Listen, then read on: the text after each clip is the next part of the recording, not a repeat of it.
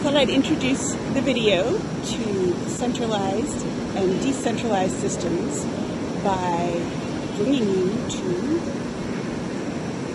Central Park. Central Park, New York City. It's central.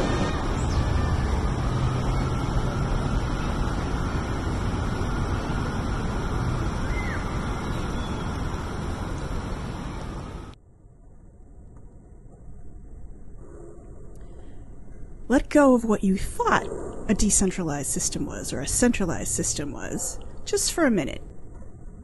I'm going to give you a way to think about it that's very clear and simple and logical. Okay, so for starters, I just want to warn you that in reality, all things are complex and messy and nothing is ever perfect, so nothing is ever completely centralized or completely decentralized. Okay, I'm going to start off with centralized systems. Now, what is a system? We should probably just define that first. A system is just a set of things. It actually doesn't even need to be a coordinated set of things. You could just pick, 20 things out of the dictionary, lump them together, and say, these are things. And then that's a set, and that's a system. You could put those things write them on a piece of paper, and that's a system. It's a bunch of words, or, actually have a bunch of objects in a collection, and that's a system, even if they're basically totally unrelated to one another. That kind of system I would just call a disconnected system, which you could say is non-centralized. The only thing holding it together is the fact that you've put this into a set. So, in a sense, that's a centralized set because you've centralized these things. You've put them together and you've decided they are a set. However, it's not a very interesting set. So, that kind of system, I'm not going to talk about. Okay. Now, for a regular centralized set of things, what we care about is the relationship between these things in such a way that they have shared rules. And now the rules are the ways that these things exist or behave, function, whatever you're thinking of. Whatever they do, however they are in the universe. So it's this relationship between the rules that they're obeying, that they're using to function. If they tend to move all in the same direction, they all have the same goal, they all have the same function, they all have the same set of rules, then they will be easily predictable, as long as you know those rules. So for example, everything moves to the left. You have a bunch of things and they're all going to move left. Maybe they move different amounts to the left each time they move, but they're all moving in the same direction. So that would be a centralized system as far as the direction goes. And then you could predict easily that all of these things, that the whole system itself is going to slowly move left. Right? Not right. Yes, left. Now, obviously, each individual thing is unique, and in reality, is going to do something slightly different. But in general, a system where you can find an identifiable rule that makes a prediction for something to move in a certain way, something to do something specific, and they all do that same thing, then it's centralized, or at least that rule is centralized. Okay, so now there are two ways to have a centralized system. One way is, of course, they all have the same rule. And that would be essentially an authoritarian or totalitarian system, which is what we call top-down. So the same rule applies to everyone equally, and they're all following the same rule. Now, in a democratic centralized system, it's slightly different, where that each individual has the option to be able to change the centralized rule. Say, all of your friends get together to go out to a restaurant, and but you haven't decided on a restaurant yet, so you throw out a bunch of different ideas, and then at some point, hopefully, you all decide on a single restaurant to go to. So that would be a democratic, centralized system. It's no longer authoritarian, totalitarian, because it's not being imposed on you, or it's not something that you initially universally shared. You each contributed to the agreement to share those rules. So that's a democratic, centralized system, which most of the time, if we're using a centralized system, and it's involving humans, that's the kind we want. Not always. Sometimes, for example, with a classroom, and somebody is, teaching you. There's a teacher standing up front, telling you what the rules are. That the fact is prevalent like that, and you can check it, and that's true. And if you know this trick, you look at that, you seem like a genius. Someone comes in, they say, "Fact is 3,589." You, just as the little student, get to shout back at them, and everyone thinks you're Einstein. I mean, not all classrooms are like this, but I'm saying, for example, if they're teaching you a language, then the teacher is the one giving the rules out and saying, this is how you speak the language.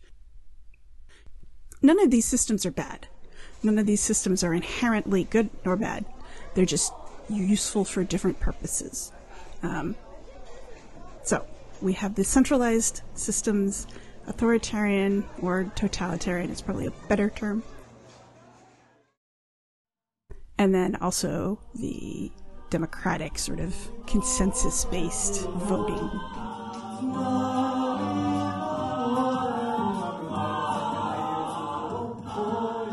Where it's a bottom-up and top-down process.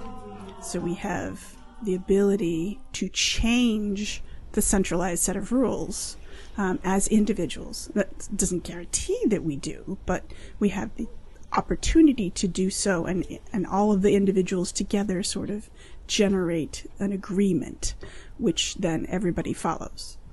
And now this is similar to a decentralized system, which is where a lot of people get very confused. So I'm going to tell you the difference. In a decentralized system, there is no top-down at all. There is no shared set of rules. There is only the individuals deciding for themselves what to do. Now, obviously, there will be some overlap because as individuals, we are, similar. There are many similar things, even between humans and bananas. There's some shared set of rules. We're living organisms with proteins and such. So, no system could ever be perfectly decentralized. Even the laws of physics, obviously, were pretty sure at some point they're universal.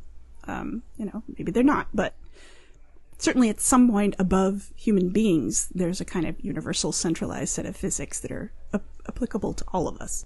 But beneath that, there's a lot of decentralization going on in living organisms.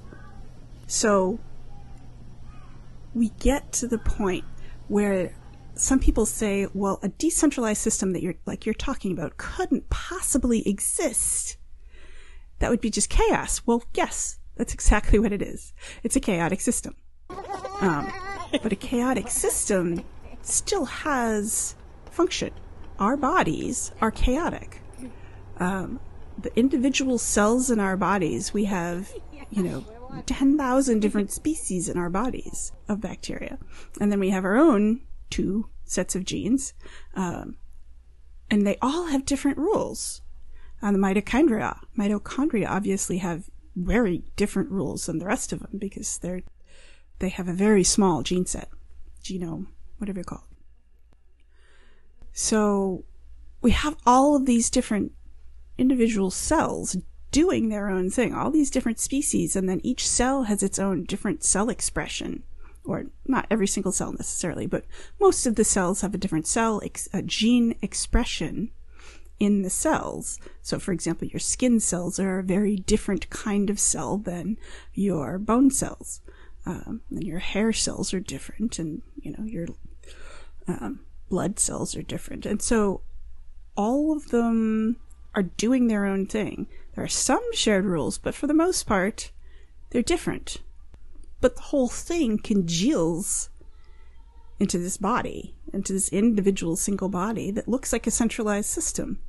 Except that if you look at it with a magnifying glass or with a microscope or with an electron microscope,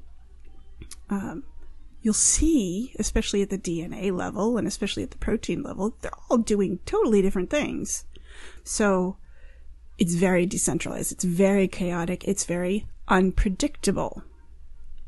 And that is the key to the difference between a centralized system and a decentralized system. A centralized system, you can find shared rules that make it predictable. They make the behavior predictable so that you can say, as long as you know the rule, you can say, okay, these things are all, for the most part, going to do X. They're all going to go left, or they're all going to go, around in a circle, or they're all going to make,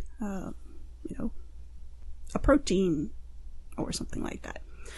Whereas in a decentralized system, it's unpredictable. You cannot say what they're all going to do because they aren't all going to do anything specific until it's emergent of what it does.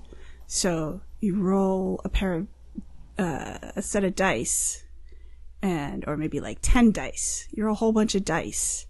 And the outcome, the numeric outcome, and you sum it all up, that's going to be different than if you roll the dice another time, a separate time. You roll another 10 dice, and you're going to get a different outcome. That's a decentralized system. You don't know what's going to happen until it actually happens because there's no shared function. There's no shared way that these things are all existing. The only thing that they're shared is that they're in the same something or other. They're in the same set of things and they're relating to one another. So all the cells in my body are in my body. All the dice that I've thrown are the dice that I have thrown.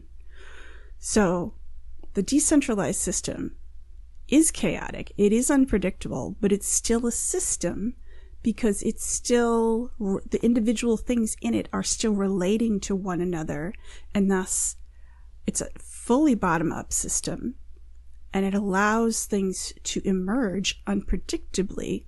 What my body is going to do in the next hour and a half or something, you can't predict exactly. I mean, you could do some predictions based on the fact that I'm in a physical, it's a physical body in a physical space, and there's certain limitations based on the physics of what you know about the environment and everything. But you don't know exactly what I'm going to say. You don't know exactly what I'm going to think. You don't know exactly what I'm going to, how I'm going to move my toes or how many times I'm going to blink, So it's all very unpredictable in a decentralized system.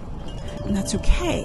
That's good because that's actually creativity. That allows emergent things to happen so that we get life.